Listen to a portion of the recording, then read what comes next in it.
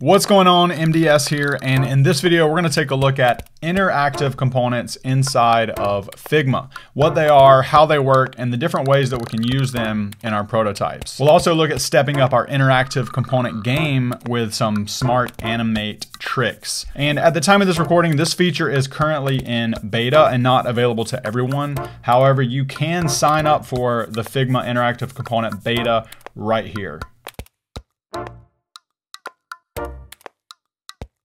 In a previous video, we created a bunch of variants from a single component to create these screens, so definitely check that video out if you're curious how we did that. And what's nice about variants is that you can keep things nice and organized, and now with interactive components, we can add interactivity right inside those same variants to create much more robust prototypes. I've posted the design file I'm using in this video for free on Figma community, and you can find the link down below if you'd like to follow along. So without further ado, let's dig right in. To create our first interactive component, let's click the prototype tab up here on the top right. That will give us this little terminal on the right side of anything we select. Now let's grab that plus icon and drag it down to the done variant of this component. We also want to make sure that it says smart animate in the animation section. Now we'll do the same thing with all of these pairs of done and not done variants.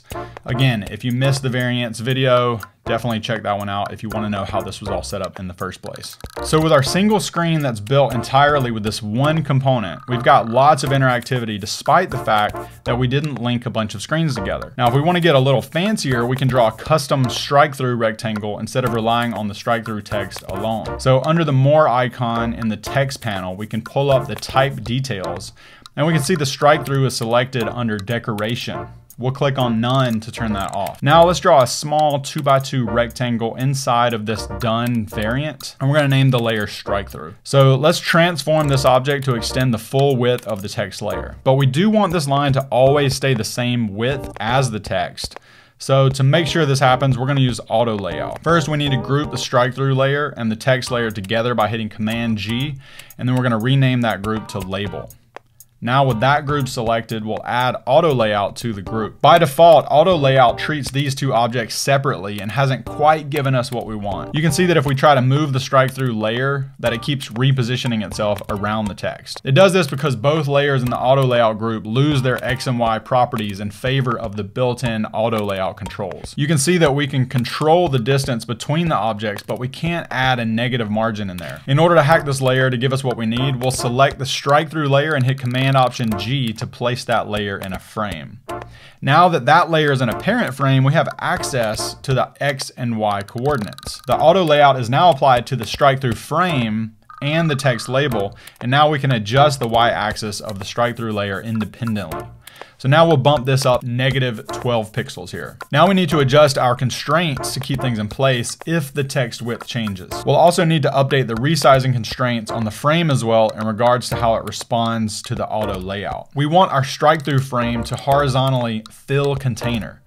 That way, as the text label expands, so does the strike through frame. We can type a new string into the text field to test our constraints, and as you can see, something is not quite right, so let's go through and double check everything. So somehow our child strike through layer changed from left to right only, so let's just put this back into position and select left and right.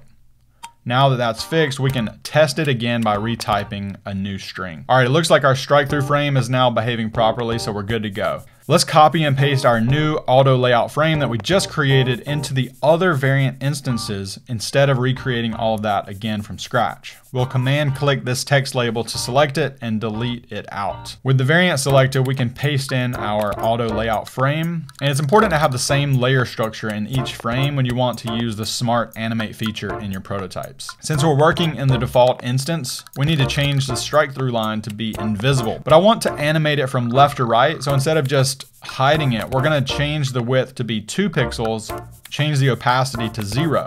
We also want to change the text label to a lighter color. We'll also change the strike through layer to be white, even though it's invisible. That way it's the same color as the text when it begins to animate. This will serve as our starting point in this tiny animation. All right, now we can see that it's working now, but it seems a little bit slow. So if we go back to the prototype tab, we can change the animation timing from 300 milliseconds to 200 milliseconds to increase the speed. Let's make sure to change the speed on both of the interactions. Now we could go in and create custom animations for the check marks as well, but when you're using nested components like this, you don't have as much granular control over the animation. In order to push this further, you need each layer separated out so you can control each individual little piece. All right, so we've used interactive components here to create little micro interactions on the same screen, just toggling from done to not done and vice versa. Now let's dig into this example where we have multiple objects animating across the screen that's all controlled with interactive components linked to different screens. All right, first we're gonna create a new page called 1, 2, 3 and reuse some of the design elements from our other screens. We'll kick things off by making a really big number 1 and a simple navigation at the bottom. We'll use a rectangle shape and a text layer with roughly 12 pixels of padding all around. I'm not gonna worry about auto layout here based on the text size because this will be a 3 wide navigation with a fixed width control. All right, with both layers selected, we can hit Command Option K to turn it into a component. We can center the text and add a fixed size so that it stays in the middle when the width changes. To keep the text bounding box with our 12 pixel margin on each side, we'll need to set the constraints to left and right. Let's Option drag this down to create an instance of the component.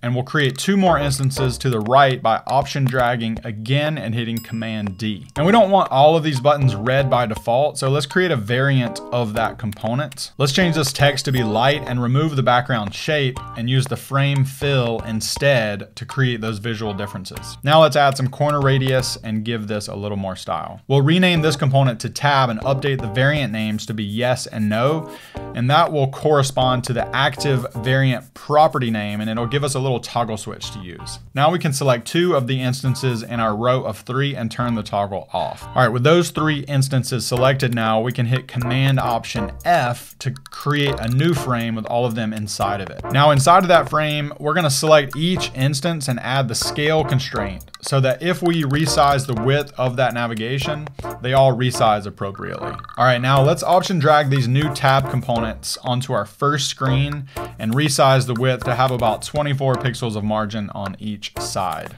With that in place, we can rename our labels to the appropriate 1, 2, 3 to make things a little bit more tidy. Now we can select our large frame and hit Command D twice to create 2 duplicates. Now we'll make a big number 2 and a big number 3. Here's where the magic of interactive components comes in. Now with the prototype tab selected, we can now select our individual tabs in the main component and link each one of those to the appropriate screen by dragging that little terminal and connecting it from the tab to the screen. Now we can go back to the screen-based instances of the tab component and update the variants for each one by turning on the appropriate active tab. Each of the screen's tab components all work properly because our main component has the interactive connectors instead of controlling the connections at the screen level. Previously, you would have had to link every single connection individually over and over for every screen, and that can definitely be quite the cumbersome task. Interactive components now gives us a single source of interaction truth as long as we know how to set it up properly. But remember how in our first example, we didn't have the checkmark animated because it was a nested component? Well, the same thing is sort of happening here. We've got some nice fading in and out of the numbers as they're selected, but it's a pretty bland interaction. So let's take a look at how we can quickly add some extra animation polish to really take things to the next level. The main problem lies within the tab component right here. It's a simple on-off switch that we've created as a constraint. Now it is nice and organized, but it's also limiting as far as animation goes. So let's rename this page 123 V1 and duplicate the page to create a V2. All right, first of all, we'll delete our on-off toggle tab. And we're also gonna break apart all of these component instances by hitting Command Option B on each of these purple component layers. Okay, now, instead of using the frame fill to create the red shape for each individual tab, we are going to create a single rectangular shape that can traverse all 3 of these instances. So we'll remove the red fill from the first frame and tidy up our layers so that we know what's going on here. We'll call this rectangle active, and we're gonna pop it back into our tabs frame. But we wanna make sure that it's only in the tab group frame and not in the individual tab frame. We also wanna make sure it's in the bottom layer so that it doesn't cover up the number. Now we can turn this tabs frame into a component without using the nested components like we did before. Since the active tab is now on its own layer, it can travel independently of the tabs. And before we go any further, let's relink each of these numbered frames to the appropriate screens. We can also delete these old tab instances out of the other screen since they are from the first version that we created. And before we add this new navigation to our screens, let's think about this component structure for just a second. If we remove the active tab from the main component, then we can link the tabs and create a variant of that component instance. Now we're gonna make a duplicate of the tabs component, which includes all of those pre-made interactions, and we're gonna hit Command Option K to create another component with that tabs component nested as the base component. So we're doing a little bit of a component inception here. One component handles all of the interactions. The other component, which will have variants, will handle all of the animation. Let's call this one tab group and create the 3 variants that we need and rename everything accordingly. And remember, when we create variants like this, they all get their own little variant frame to put things in. And all of the interactions are still baked in because we're using the nested version of that tabs component.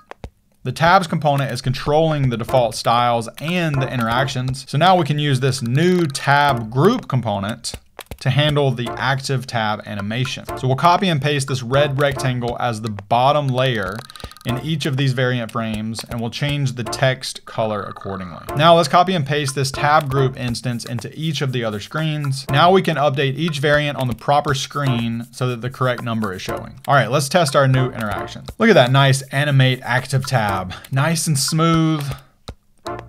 Got the active tab going back and forth, but look at our number here. It's just fading in and out with the default settings. We haven't really been intentional with the number part of our animation, so let's go ahead and fix that too. And before we do that, let's give these inactive tabs their own background color so that it sets it apart from the background of the screen. Okay, let's make a frame for this number that has the same 375 pixel width as the screen so that we can control the x-axis more easily.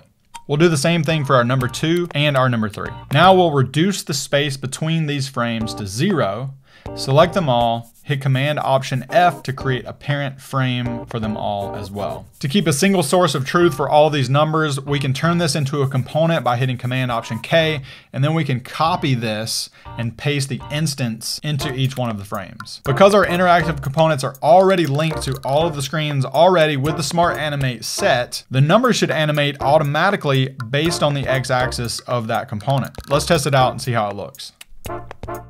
There you go, an animated active tab, animated numbers, all controlled with the single interactive component. There are a lot of ways that you can set all of this up. These are just a few examples of how you can be really strict with on-off toggles, or you can expand it a little bit to have some more custom animations happening.